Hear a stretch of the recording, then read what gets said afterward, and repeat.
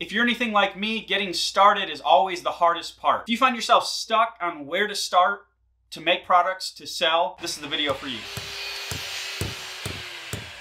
Hello everyone, I'm Andy from andybirdbuilds. I run a CNC business with my desktop CNC machines along with my YouTube channel. The process of making products seems to be a pain point. Like I said earlier, the hardest part is getting started. Because of that, I put together a step-by-step guide that will help you get started making money with your CNC machine. If you're interested in that, I'll talk about it a little more later, but you can check it out in the description below. This new wooden tray design that I've been working on revolves around this material.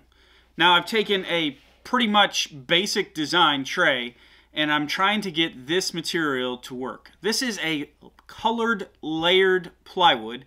You can get it from a lot of different vendors, but it is Baltic birch, 16th inch layers, and you can get it in a lot of different colors. So let's walk through these different prototypes from the beginning to the end and where I am now. So I've made these trays before out of different materials, out of solid hardwoods, these hexagon trays. Combining with this material, I was like, that would look really cool. So this is my first prototype. I went a little smaller to save material and really wanted to see what it looked like. So that looks really cool. I like that. I was like, okay, I want to make this bigger. And this was kind of what I was going for. I was really happy with this progress. Really happy with the machining. So I went on to finishing. So the first finish I tried was a oil-based finish. And I wasn't really happy with the colors. If you can see, these are really bright colors on the edges. I wanted to maintain that brightness, and it seemed when I used an oil-based finish, it darkened the wood too much. So I was like, okay, I need to go with a water-based finish in order to maintain the wood's vibrant color. So if you see the different colors here in the bottom, that's because either the bed of my CNC machine or my Z-axis or something is slightly out of square. Now we're dealing with 1/16 of an inch here, so you really tell your weaknesses in your machines that usually you would not be able to tell. So I fiddled around with it and tried to change some of the machining techniques, and it just wasn't worth the effort. So what I learned from this was that I had to machine down to a point where there are at least 2 layers of the same color. So this doubles my room for error from a 1/16 inch to an 1/8 inch.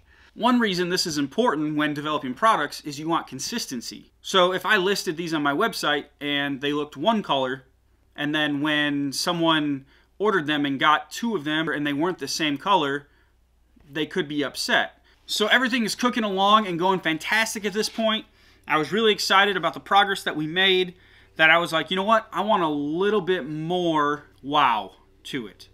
And so I never was really happy with the edges. So I designed this tray in Fusion 360 and got a more gradual incline here. So what it does is it really displays those colors and those layers. This looks extremely cool. I was really happy with it. Let's talk about this material price just a little bit. So this material is not cheap. I would have $8 in material costs in this one tray. That is really high. When I do a walnut tray, I have less than $2 into material costs. So 4 times the material costs into this tray. That's pretty significant when you're thinking about rejects and thinking about errors. $8 doesn't include my time, doesn't include machining, doesn't include design, doesn't include any of that. That's just material cost. That was a little scary at first, but I figured if I make a unique enough tray, I can charge more for it. So my plan was to charge $30 to $40 for this tray.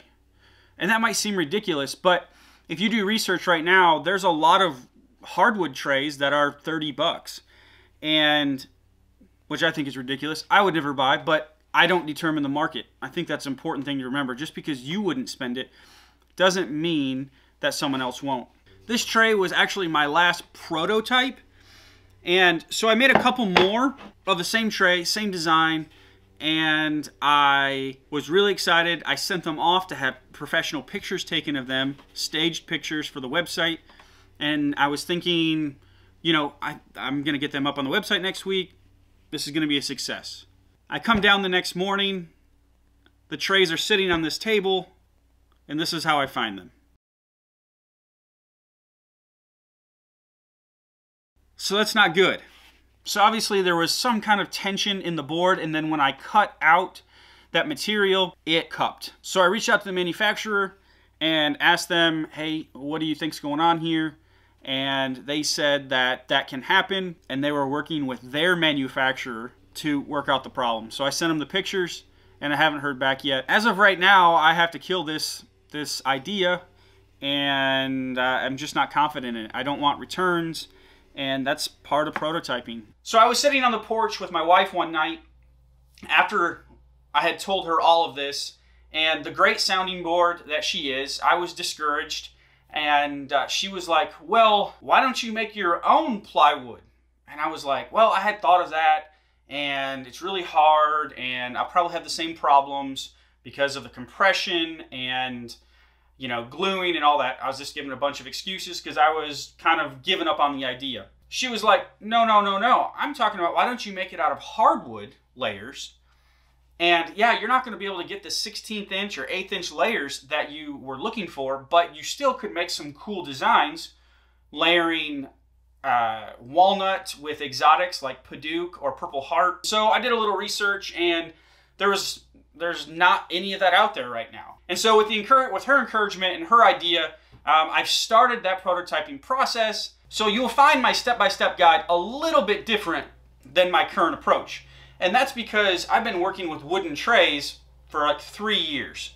So that is a little bit different than just getting started. That's why I wanted to design a step-by-step guide on how to get started making CNC products. Because once you get started, you really get that ball rolling, and you learn what works and what doesn't work, and you continue to learn what doesn't work, but that evolves over time. Again, if you're interested in that, be sure to check that out in the description below.